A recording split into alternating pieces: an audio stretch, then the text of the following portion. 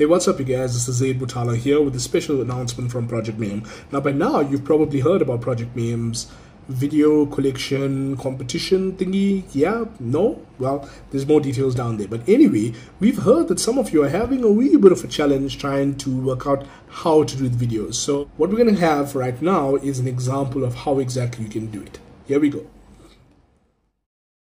Okay, so hi everyone, my name is Zaid and I'm a collector. So I started being a collector probably around the time when I was like 4 years old. My parents bought me a fake Batman, because we were broke as shit. I don't have it anymore, but as the years went by, I got some other pretty cool stuff as well. Ninja Turtles, He-Man, the works, but I was a demon child and I pretty much destroyed everything. So as the years have gone by, I've gotten into collecting again, and this is just a few of the things that I keep here in my office at work. So I'm an attorney by trade, so it becomes slightly awkward when you have people come here and be like, oh, okay, you have your kids' toys here, and I'm like, yes, they are my kids' toys. So yeah, so anyway, I'm going to start out of here with my desk, right? So one of my favorite pieces, we're just going to put the McDonald's one side, right? Yeah, so one of my favorite pieces is this statue by Kotobukiya. It's based on Brian Boland's work, The Killing Joke. It's a pretty kick-ass figure. That's the first edition one. Then you come over here to the top of my bookshelf, and I have a whole lot of other random things over there. So you can see there's some custom pops. I'm gonna talk about that now. Assassin's Creed 3, one of my favorite games in the franchise. My attempt at sculpting Batman, it's there at the back because yeah, it's not very good. Okay, so that's from the game. I think it was God of War Ascension. And my Kotobukiya Batman. Yeah, that's there, right? My Kotobukiya Batman, where the ear broke off because the cleaning lady here at the office, she was like, nah, I don't give a shit about these demonic things, and she dropped it.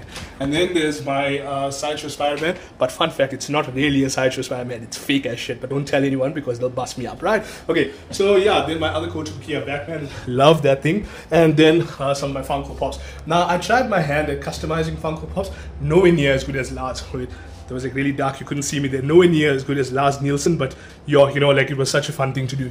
Then on this side of my office, you come over here, you can see, okay, another attempt at sculpting. Yeah, not so much. And then this here I got from the game Injustice 1. This one here I got from the game Arkham, what was it? Arkham Origins. Yeah, it was Arkham Origins. I won this over here in a cosplay competition, so thank you, Project Mayhem, that was awesome. And this here, this figure, well, I think it's the goddess of the hunt, Artemis, I think it is, or might be something. Now here's the thing, most people don't understand the concept of collecting. So there was this girl that I worked with, and she bought me that, and she wanted me to have it for my collection.